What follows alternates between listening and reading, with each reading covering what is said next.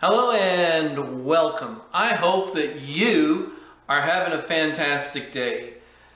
Today we're going to talk about, is cryptocurrency life-changing?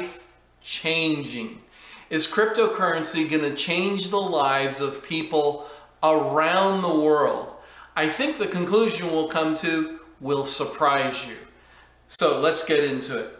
Is cryptocurrency life-changing like a smartphone? Now, we're going to give you ideas. My YouTube channel is about giving you ideas to help you take profits and avoid losses. Help us out. Smash that like button, subscribe, click on the bell, and click all. Kind of like makes a little song. Smash like, subscribe, bell, and all.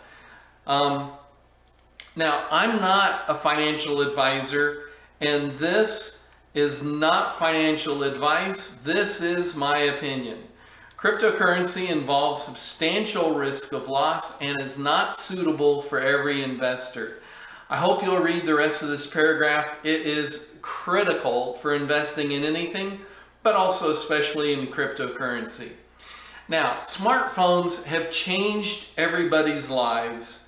It has been remarkable how different our lives are today compared to 10 years ago or even 15 years ago with the advent of smartphones. Now, I want you to know we're going to dig into a little bit about how smartphones changed people's lives, but the majority of this video is going to be digging into different aspects of how cryptocurrency either has already started changing people's lives or is on the verge of changing lives. So let's dig into it. So some of the things that smartphones have done in our lives is, of course, they've allowed us to make phone calls. But with the smartphone, you've got maps, you can use it for navigation, you can get local business reviews, you can watch videos, you can play games, you can track airline flights, news, weather. If you have a smart home, you might have your garage door hooked up to your smartphone so that you can open and shut the garage or maybe change the temperature in your home. You might have business apps such as Salesforce.com where you can actually conduct business right on your smartphone and do a sale. There's stock and cryptocurrency apps. I mean, there are thousands and thousands of apps that are built into smartphones. Well, cryptocurrency is going the same path. Cryptocurrency has some amazing applications out there. Now there's thousands, I mean I've heard estimates anywhere from 2,000 to 6,000 different cryptocurrencies out on the market today. We're not going to cover all of that. We're only going to cover a handful of ideas, but some of these ideas, actually virtually all of these ideas, are already being used and in production, and they're quite interesting. Cryptocurrency is being used as a store of value. Everybody talks about Bitcoin in that regard. There's smart contracts, there's cross-border payments, there's decentralized exchanges, credit cards, bankless loans, file storage, collectibles, product IDs, personal IDs, and healthcare are all being covered by cryptocurrency. Now with Bitcoin, Bitcoin is a store of value. It is open source, public, borderless, neutral, and censorship resistant. Open source meaning anybody can read the code that runs Bitcoin. Public in the sense that anybody can read the blockchain on Bitcoin. Borderless meaning that the servers that run Bitcoin, they're all over the world. They're located in every country. You virtually, no matter what country you're in, there are servers that run the Bitcoin open source code. They're neutral. There's nobody that kind of runs Bitcoin or controls Bitcoin. It is a neutral entity. And finally, Bitcoin is censorship resistant, meaning it's very difficult for somebody to take your funds, take your money, etc. Now, that's Bitcoin. Ethereum is where we get smart contracts from. And Ethereum is similar to Bitcoin, but it gives you the ability to do programmable blockchain. And so I did not do that square very well. I'm just going to get rid of it. Ethereum gives you the ability to do smart contracts and gives you a programmable blockchain. Bitcoin does have the ability for you to write contracts to it, but those smart contracts on Bitcoin don't have the functionality or the utility that they do on Ethereum.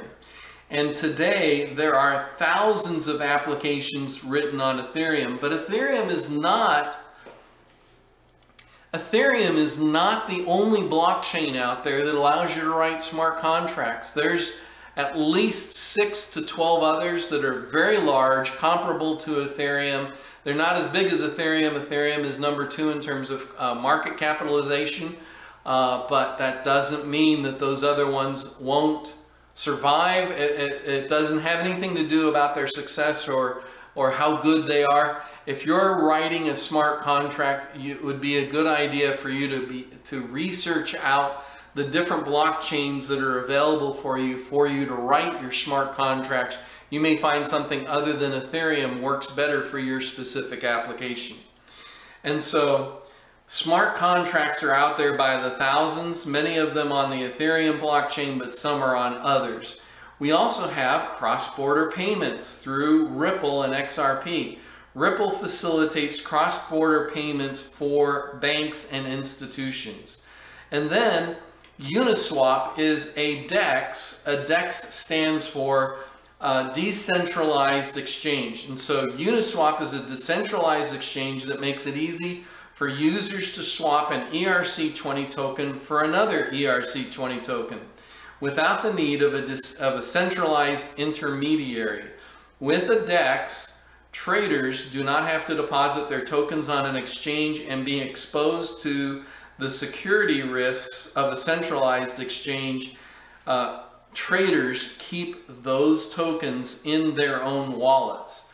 And so the big advantage to a DEX, actually there's quite a few. So the first advantage I think of when I think of a decentralized exchange is that I can keep my cryptocurrency in my own wallet.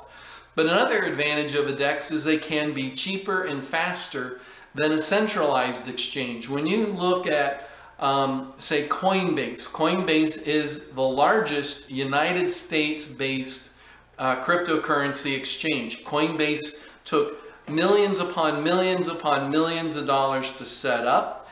They have thousands of employees. They've got business offices located in high-rise buildings, and so they pay a huge amount of money towards leasing that office space or buying that office space. I don't know which they actually do. I'm guessing they lease it, but they may actually own a lot of that.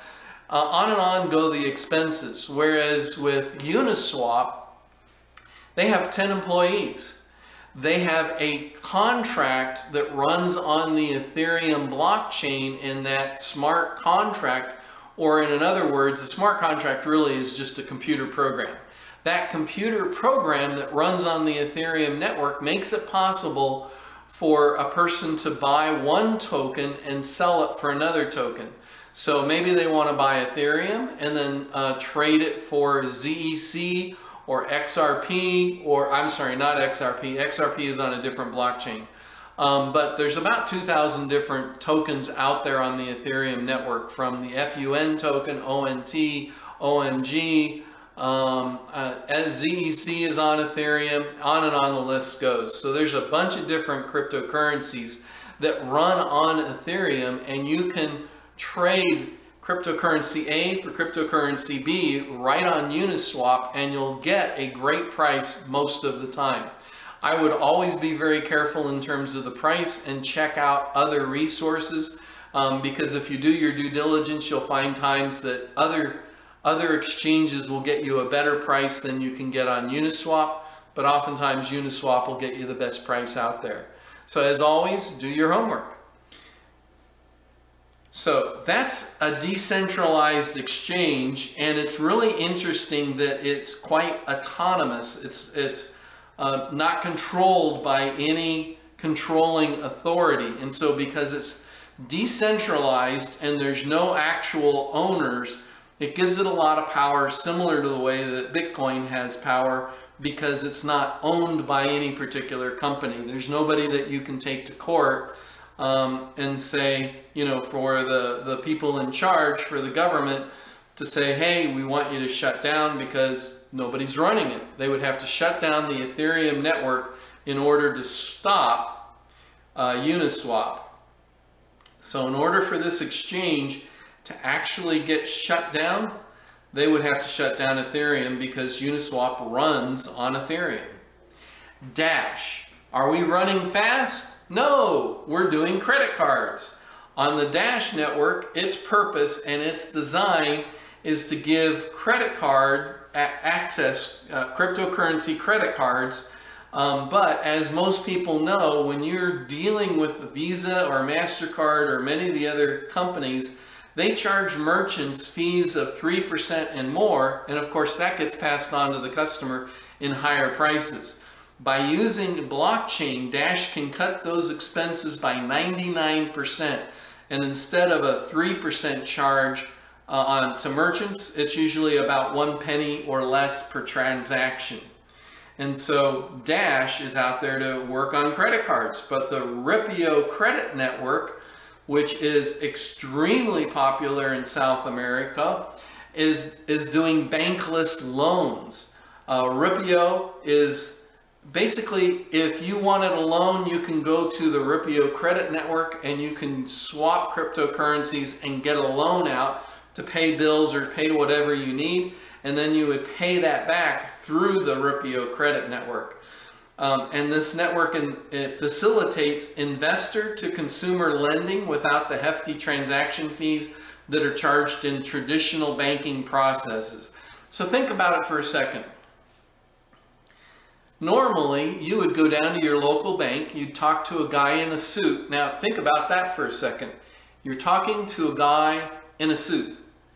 They have to pay that guy in a suit. And because he's wearing a suit, typically guys in suits don't make 50 cents an hour. They make big bucks.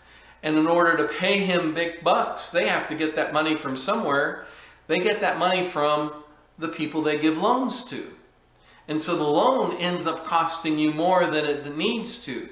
Whereas with the Ripio credit network, because it's done on blockchain and through cryptocurrency, there is no guy in a suit. It's all done electronically through programming and programming code. And so that program doesn't need to be paid the same kind of wage the guy in the suit does. That's why it's cheaper. And because it's on the blockchain and on the internet, it's faster and it's in some cases easier. That's why in South America, where people are living in countries where they're having such a huge problem with their currencies, are using things like the Ripio credit network, RCN, in order to get by. So it's definitely worth looking into. Next on our list is file storage with Filecoin. Now this is kind of interesting. The objective is to ensure file storage is permanent and distributed across the web. Contrast this with centralized cloud storage solutions such as Amazon Web Services, Google Cloud, or Dropbox, where data is stored on servers owned by private corporations. Now, if your stuff is stored on somebody else's servers and it's a private corporation, that company could go bankrupt, or that company could decide that they're turning your files over to whoever. You know, somebody comes in with a lawsuit, the government comes in, they can be shut down at any time, and so there's greater risk and greater exposure by using some of those different services. Whereas by using Filecoin, because it's a distributed network, there isn't a company to go and shut down. There isn't somewhere for a government to go and say, hey, take that off the internet. We don't like the fact that you're dissing our government or our president or whoever. Whatever the situation is. And so because it becomes that at that point your files become a permanent record on the internet that nobody else can take down but you.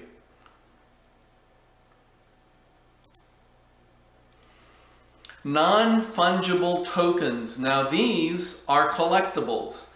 Non-fungible tokens are unique, rare, and indivisible. Example includes crypto collectibles like NFL and NBA cards, digital artworks, a ticket to an event, and an in-game item, and items in a virtual universe, a real world asset like real estate, car titles, etc. Now, some of this, as far as like the real estate and car titles, while it's possible, it has not been extensively used. But given the infrastructure has been built and that it can be done cheaper, faster, safer, easier, and in an uneditable, trying to think of the word, it's just slipped my mind, but unchangeable format, it has a lot of potential. Where it also is getting used today is the NFL and the NBA have signed up with different tokens in order to create playing cards for players.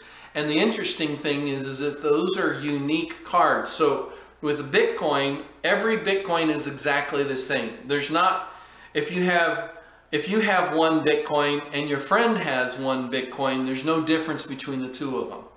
Whereas with, if you have an NBA card for Michael Jordan and somebody else has an NBA card for Michael Jordan, they might be different. One of them might be signed personally by Michael Jordan and done in a verifiable way on the blockchain. It can be proven that that actually was Michael Jordan who left a note with that particular playing card. And because it's on the blockchain, it's permanent as long as that blockchain is still active. Now with like Ethereum, Ethereum has thousands of nodes all over the world by thousands of different people who are running the Ethereum blockchain. So if that non-fungible token was an Ethereum card or running on the Ethereum blockchain, then as long as Ethereum is up and running, that card is in existence. And it's the same way with any of the other non-fungible tokens that are on other blockchains other than Ethereum. As long as that blockchain is up and running, that particular non-fungible token exists. Another thing that a lot of people are doing is artwork. I've seen several different individuals and companies, they create customized artwork and you can purchase that artwork as a non-fungible token. The reason why they use that fancy word, fungible, is because non-fungible means each one is individualized. Fungible means each one is identical. So with Bitcoin, those are fungible because every Bitcoin is identical to every other Bitcoin. And with non-fungible tokens, they can be individualized. And so one could have a personalized signature, whereas another one doesn't. Or if they were titles for cars, then one would be the title to a specific car with a specific serial number, and another would be a title to a different car with a different serial number, but they might be the same token that covers lots of different vehicles. So that's the idea behind a non-fungible token, and that's already here. What about product IDs? This is another one that's actually already getting used. One example of that is VeChain. Now, as I go through these different examples, keep in mind, I'm only giving you one example for each topic, but there are dozens or hundreds or thousands of other cryptocurrencies for each of these different topics that we're covering. And in the case of VeChain, some of those are done with cryptocurrencies on a blockchain, and others are just simply done straight out as a blockchain. So let's get into it. VeChain allows brands to digitize products on the blockchain, creating a link between the physical product and a unique blockchain identity. This identity provides traceability for the life of the products, from manufacturing, transportation, wholesale, retail, and services. Now, here's where the product ID becomes really, really useful. In China, they had a lot of problems with forgers forging baby formula, and what they put inside the can of baby formula was not enough for the baby to survive, and so they had babies that died because the formula they bought was junk, but it looked like a reputable company's formula. And so by using the VeChain and the product ID available from VeChain, consumers are able to take their smartphone, look at a QR code on the product, and verify that this is a legitimate product or it's not a legitimate product because it was transacted on the blockchain. Another way that VeChain is getting used is Walmart uses VeChain in order to validate the authenticity of pork and the safety of pork that's getting shipped to Walmart stores all around the world. So if there's a problem with a piece of pork, they can trace it all the way back to the farm, even if that farm is located in China. Now VeChain is, and if you own a Louis Vuitton purse, Louis Vuitton, one of the chief executives from Louis Vuitton is the one that actually created VeChain. And so naturally, Louis Vuitton and their purses are utilizing the VeChain network, and you'll see a little QR code that's on your Louis Vuitton purse that you can use to make sure that this is not a knockoff or a copy made by somebody illegitimate, but this is the real thing. And so with those kinds of things that people can utilize just with, you know, their smartphone, a lot of people are able to do things to provide a product ID and to be able to trace back that product all the way to its origin, as well as handle things like customer service. If you're having problems, then they'll know when those problems occurred and how they were handled and what was done in order to solve those problems, etc., etc. And so it creates a lot of traceability and a lot of openness that wasn't available prior to that. And so those things are very useful. In fact, Walmart, I wanted to mention this and I almost went on without mentioning it. There's another product out there that's on blockchain only, and that's the IBM Food Network. Now Walmart uses the IBM Food Network in the United States, and so maybe you're growing apples in the state of Washington.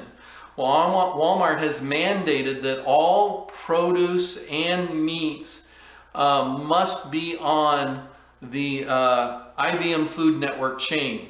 In other words, when the grower puts those apples into a barrel and that barrel is getting shipped off to the Walmart distribution centers, that barrel is marked with a QR code, and that QR code creates a permanent, unchangeable record on the IBM Food Network blockchain, and that particular record will trace that barrel of apples all the way to the grocery store where the consumers are purchasing it. And so if there's any problems with that produce or any problems with the meat, they can trace that back to the farm where it started and identify where the problem was in hours instead of it taking days and weeks. So that helps provide a much faster and much more accurate way of sourcing out where bad food originated from and getting those problems fixed in the food supply. So that's quite important when it comes to blockchain. Another one is personal ID, and so there's a service called ION, and it's by Microsoft. Microsoft believes every person needs a decentralized digital identity that individual owns and controls. This self-owned identity would provide a secure, encrypted storage of personal data and rely on decentralized systems, blockchains, and distributed ledgers to anchor their identifiers. And so this is being released but isn't in widespread usage yet. But you may keep your eye out for ION by Microsoft. You may hear more and more about that in the coming weeks and months. Now, Solve is a healthcare solution. And Solve is actually a cryptocurrency, but that cryptocurrency is linked to the Solve network. And up to 30% of medical bills goes towards paying administrative costs. Solve.care, their platform improves care outcomes by reducing healthcare administration costs and substantially reducing duplication, waste, abuse, and fraud. And so where I've heard this being used is Solve is teaming up with insurance companies, hospitals, and individual doctors so that they can have patient records put into an immutable, unchangeable blockchain, so that that can A, be shared by those who have a need to know the information, and B, that it would help, like I said, reduce waste, reduce cost. I mean, when 30% of your medical bills are just going to shuffling paperwork and doing all of the different forms and legalese stuff, that can be streamlined, and that's part of what Solve is solving. So finally, I want to tell you a little bit about myself and where I'm coming from. I've been in the computer industry for 20 years, and during those 20 years, I've worked on lots of different computer projects, done a lot of different computer programming, etc., etc. Well, I got interested in blockchain and cryptocurrency about 2 years ago, and during the last 2 years, in my evenings and weekends, I've written a computer program that helps me figure out when to buy and sell cryptocurrencies. And then I started saying, well, you know, I could benefit from this, but I could also share it with people I care about and let them benefit from it. And I tried to figure out a good way to do that, and the best solution I found to date is eToro. And so I set up what's called a copy trader account on eToro. And if you go out to eToro and you do a search for Luminate Algo Trader, you'll find me on eToro, and you will be able to copy my trades. Now the nice thing is once you've set up your eToro account, funded it with $200, $200 is eToro's minimum, you can click this copy trade button, and by clicking this copy trade button, you'll be able to tell it, I want to do 200, or I want to do 1,000, or I want to do 500,000, whatever dollar amount you want to copy my trades with, you'll be able to do that, and you don't have to lift a finger after that point. Every time I make a buy or a sell on a particular cryptocurrency on eToro, that buy or sell is automatically done in your account at the same dollar prices, automatically. So you don't have to lift a finger, you don't have to think about it. You can do it as long as you want. You can stop it at any time. You can put in a stop loss and say, look, if this goes down more than a certain percent, take me out of it.